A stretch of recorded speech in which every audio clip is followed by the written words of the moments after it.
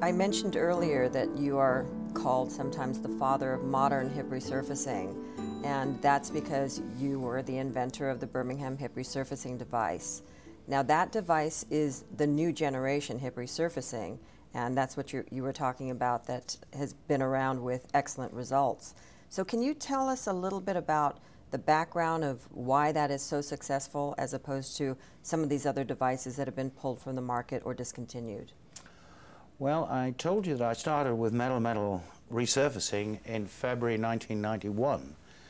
And boy, did we learn a lot in the 6 years or 6.5 years between putting in the first of my prototypes and the first Birmingham hip resurfacing. So 6.5 years of learning about fixation of the cup, fixation of the femoral component, optimum orientation, optimum sector angles on the cup, optimum metallurgy. There was a lot of things to learn, and unfortunately in some cases learnt with much trouble to both the surgeon and the patients. So having learnt a lot of lessons, we eventually designed and perfected what we thought was the ultimate metal-on-metal device, or metal-metal resurfacing, the Birmingham Hip Resurfacing, and that was first put in July 1997. And from that time forward until the end of 2009, I've done 3,095 Birmingham Hip Resurfacings. And 12 years, 8 months down the line, the survivorship in all patients, all ages, all diagnoses is 96%. So we've got good 12.5-year outcomes. There's trouble in some groups and lessons to be learned and implemented. And it's particularly relating to different diagnostic groups. The best group are men over the age of 60. At 12.5 years, 99% of men over the age of 60 at the time of their surgery have been successful. Men under the age of 60, 98%. Now, why are the men under 60 slightly worse than the men over 60? The answer is that those numbers included patients with avascular necrosis of their femoral head. And avascular necrosis of the femoral head with resurfacing has a much higher failure rate. So 10% failure roughly at 10 to 12 years. So they have diluted the good results in the younger men. Still acceptable to 97, 98%. In women, the situation is a bit different. In my series, women aged 60 and over at the time of surgery have a 97% implant survival at 12.5 years. Now you may say, wow, we were told that older women shouldn't have resurfacing. Yes. And older women now turn out to be much better results than younger women. And that needs to be understood clearly. The older women that I was carrying out resurfacing on, these were people who were really active, you know, doing 3 rounds of golf a week. I have a 72-year-old who was a triathlete. Wow. You know, these are active ladies. Good bone, nothing wrong with their bone. And they didn't have dysplasia, so they had regular osteoarthritis. And they have done extremely well at the 12.5-year point. My troublesome group are women under the age of 60. And at 12.5 years, they have a 90% implant survival. So worse than the older women. And it's very clear why that is now, is that they have a higher incidence of dysplasia. And in dysplasia, I'm sure you know well that there's a funny twist to the femur and a funny twist to the socket.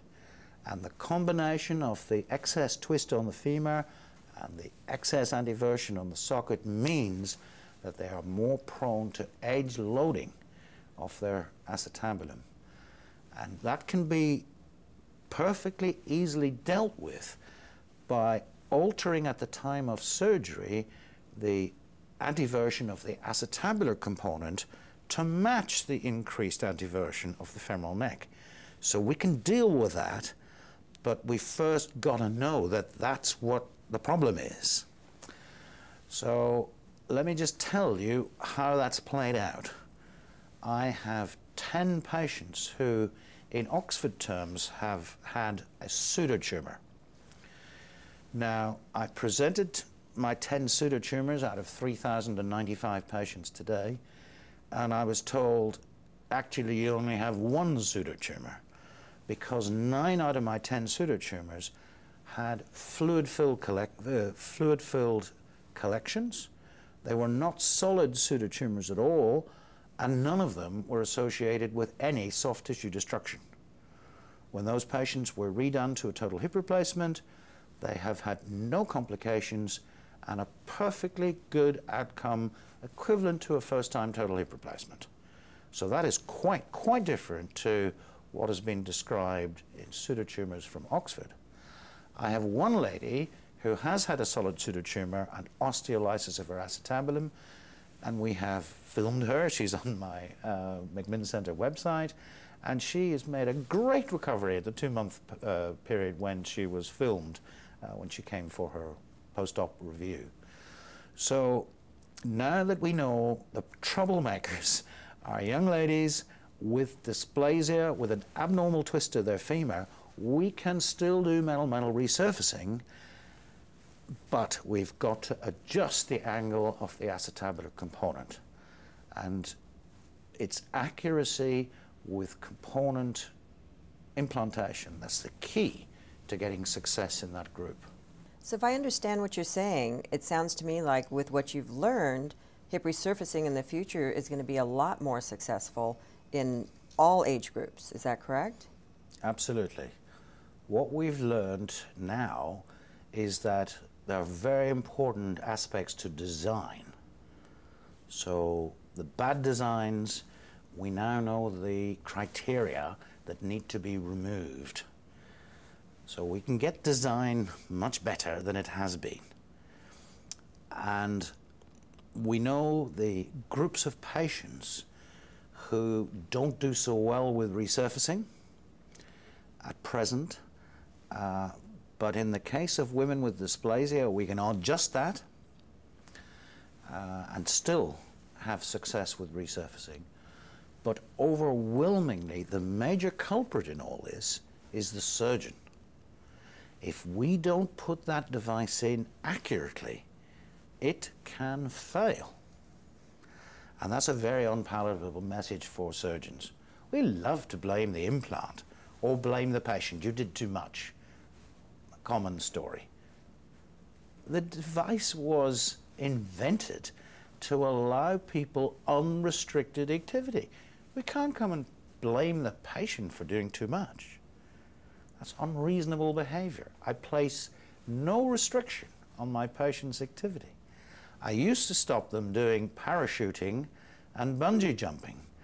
And then I eventually was sent videos from 2 of my resurfacing patients.